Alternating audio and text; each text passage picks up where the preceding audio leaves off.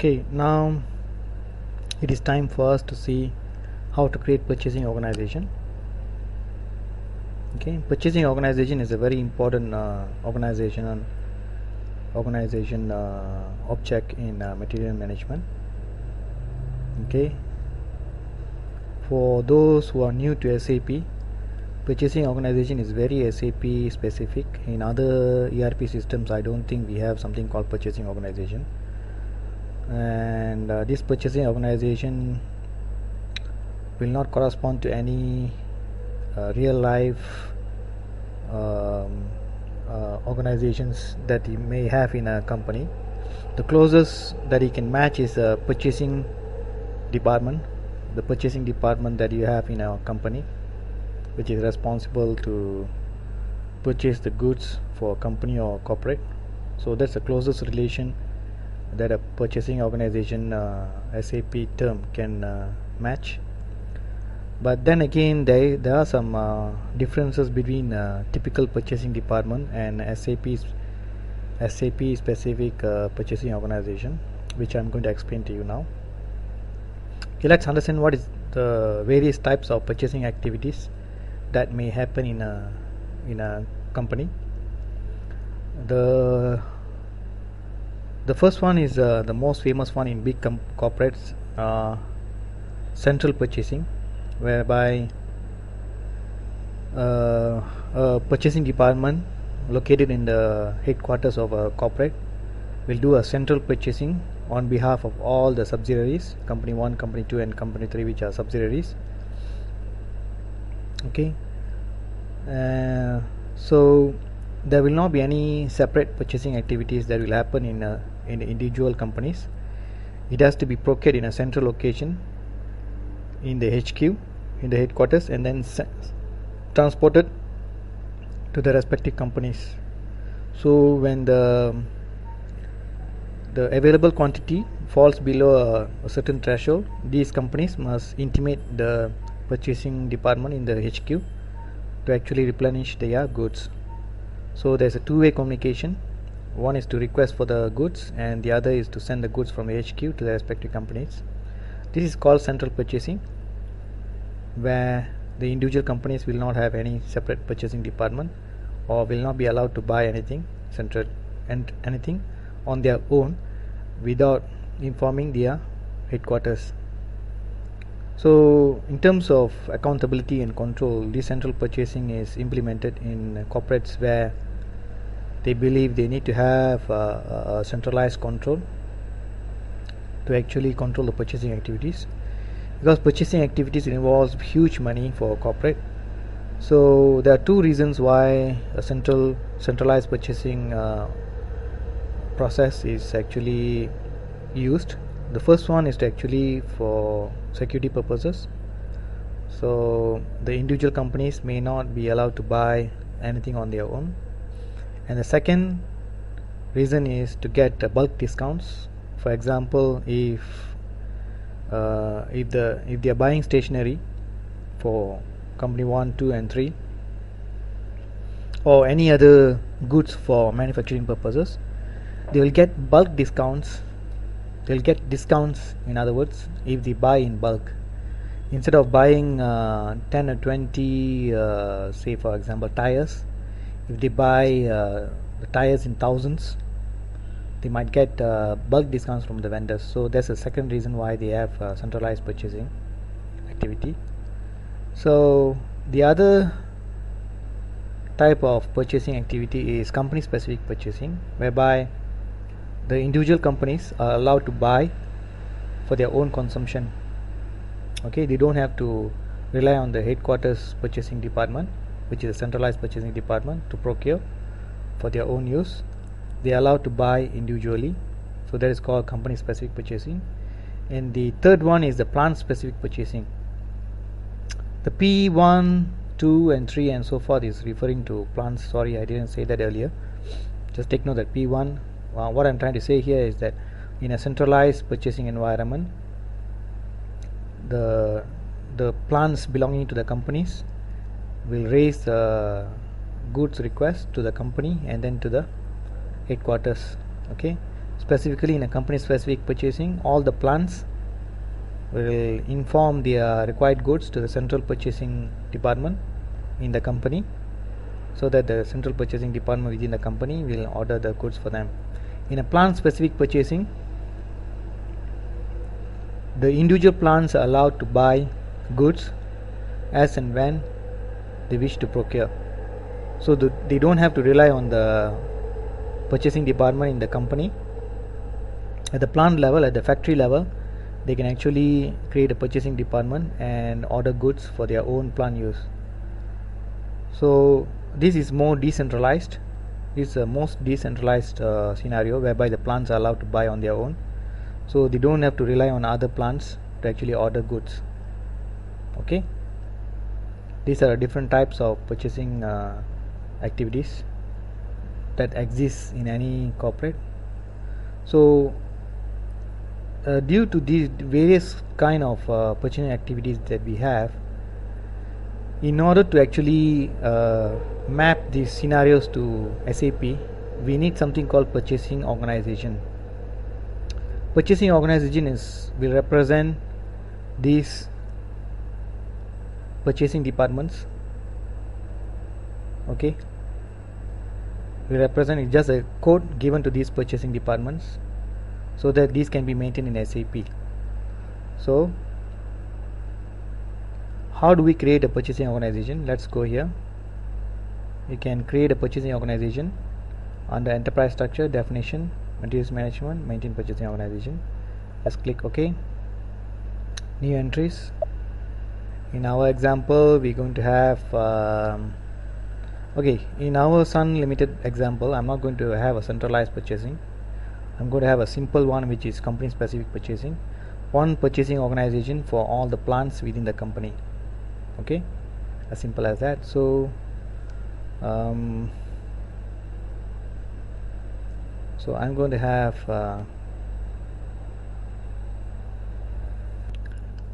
I'm sorry, I told you I'm going to use this, right, company code specific purchasing, but if I use that, I cannot differentiate between different purchasing organizations because there's only one purchasing organization is involved.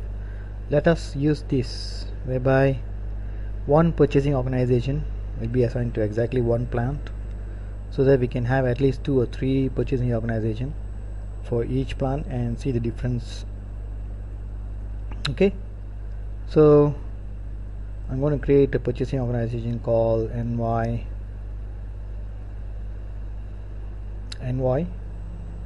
so that it refers to save changes, refers to this plant, New York factory, and put NY New York purchasing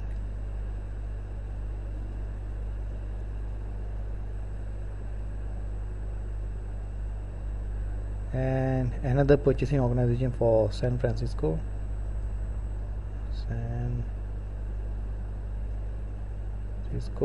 purchasing,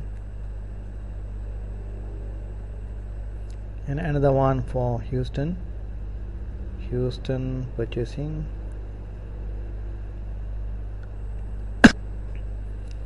So I have created 3 purchasing organizations, one for each plant here. Okay, so coming back to my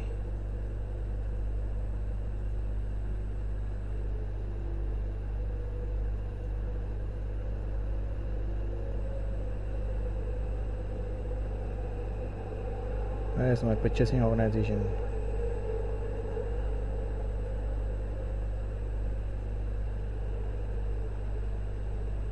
Okay, so I have created one purchasing organization for one plant, but I haven't assigned the purchasing organization to the plant yet. I've just created the purchasing organization, so now we need to do the assignment. Okay, I have just created a purchasing organization. Now we need to assign it to the respective plants. So where do we do that? We have to go to assignment, materials management, assign purchasing organization. Okay, we will not be using this because this has to be used only if you are using this. As you can see here, assign purchasing organization to company code. Okay, but I will explain the concepts of it. Only one purchasing organization can be assigned to one company code, so the relationship is 1 to 1. Okay, as you can see here, one purchasing organization can be assigned to only one company code. It's 1 to 1. Okay, it's not 1 to many or many to 1, it's only 1 to 1. So let me write it down here. Purchasing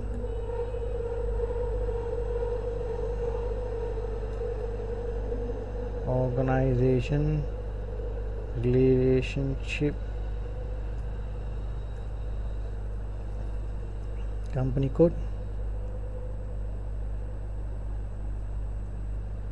1 to 1.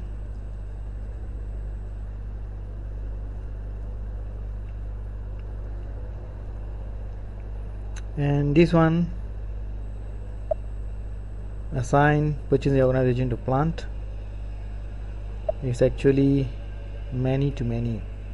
Many purchasing organizations can be assigned to many plants. Okay, as you can see here, one purchasing organization is assigned to many plants, right? And at the same time, the same plant can have a different purchasing organization as well, so it's many to many. Get what I mean? So I'll write down here relationship to plants, many to many. Okay, and how about this?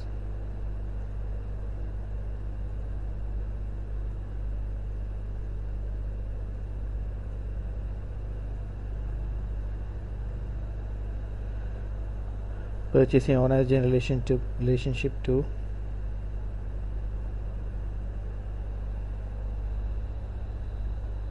alright, just hang on a second. Alright, this one, there's no relationship here, because when you assign purchasing organization to plants, so by assigning the purchasing organization to plant, the system will create a link between the company code and the purchasing organization via the plant. So using this option here, you can actually represent this as well, these two. Okay,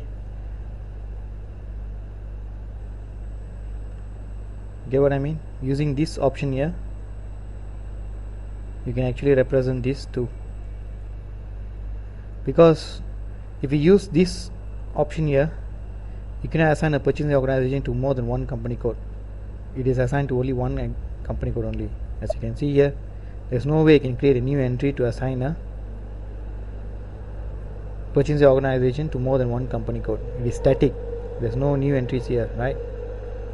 So what you do, you have to use this option here, okay, to actually assign the purchasing organization directly to the plants, bypassing the company code. And using the plant and company code relationship, the system will know which company code the purchasing organization will indirectly connect to. For example, if I assign the purchasing organization to plant P3, okay, something like this, here using this option here, purchasing organization, I enter the purchasing organization, and the plant, directly I assign it to the plant. Okay, so the system will know which company code this purchasing organization will refer to because of the implicit assignment. Can you see the indirect assignment from P3 to company code 1? So in other words, if you want to maintain this relationship, please use this screen here. Okay, this option, don't use this. And this is used in advanced topics. We are not going to discuss that here. so as to make things as simple as possible. We are going to use these two only, but in our case, since we are using only one purchasing organization to one plant, one-to-one relationship, we are going to use this. I'm going to create an entry. My plant is NY,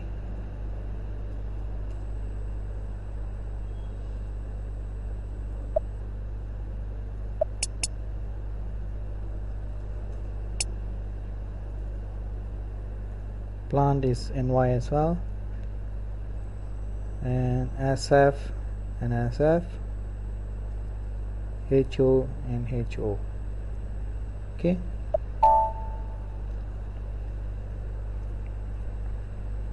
now I have assigned one purchasing organization to each plant here. We are done. We will see the exact usage of purchasing organization in the subsequent topics. One of the most important use is for this purpose here, creating purchasing info records, because for each and every this here, creating purchasing info records is using this option here. This is where we maintain vendor prices for each and every material, because different vendors will supply the materials in different prices, so we need to maintain this price information from the vendors for each and every material. So we can enter different prices per vendor according to the different purchasing organizations, because there can be a situation whereby the same vendor could be supplying a material for a different price to New York factory, for a different price to San Francisco factory and Houston factory, and all comes from the same vendor for the same material. That can happen. So when that happens, you can use the purchasing organization entries here to enter the material prices for each vendor. So the price of the material can be different for each purchasing organization, although the vendor is same. Okay, that's one of the use. But the main use of purchasing organization is to represent this fact here, whether it's a centralized purchasing or company code specific purchasing, plant specific purchasing. Okay, let me stop the